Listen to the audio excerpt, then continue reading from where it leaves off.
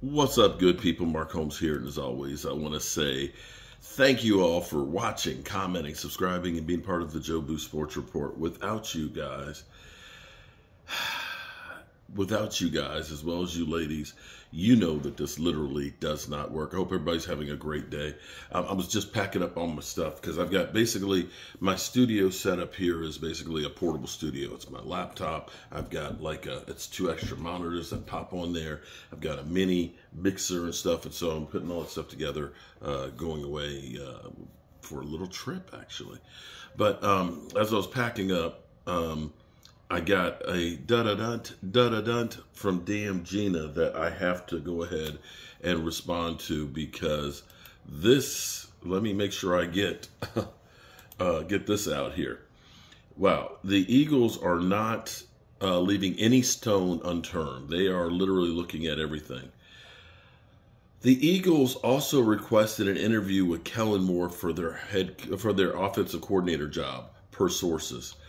The Browns requested an interview with Kellen Moore as their offensive coordinator. The Chargers are expected to let him speak to the teams, per sources.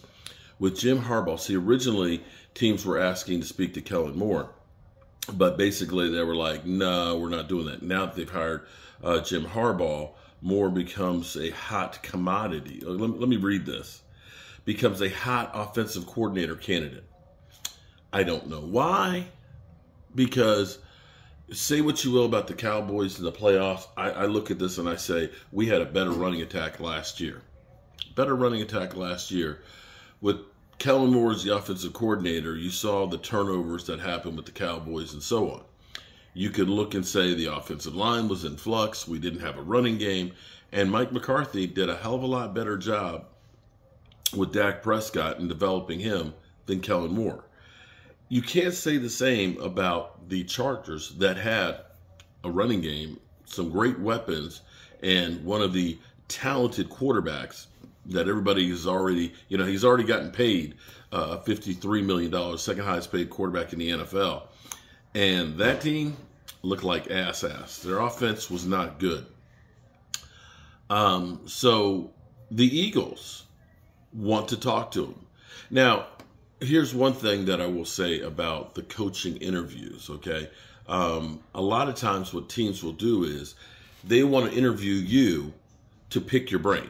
Because they'll say, okay, so Kellen, hypothetically, you're going to be our offensive coordinator. What kind of system did you run? What are the things that you found out that's worked really, really well for you and your system and how you were able to work? Because what they're doing is they're using this as intel to try and find ways to help stop or to develop their team, so to speak.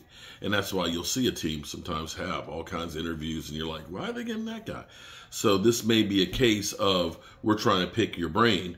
And you can also look and say that Vic Fangio will be a hire that will be to try and get at the Cowboys and get more intel on them on ways to try and stop them. Interesting one, to say the least. So, yeah.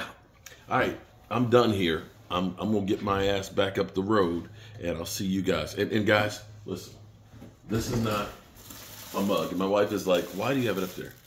This is in case of emergency, okay? We run out of toilet tissue. It's Eagles ass wife. Peace.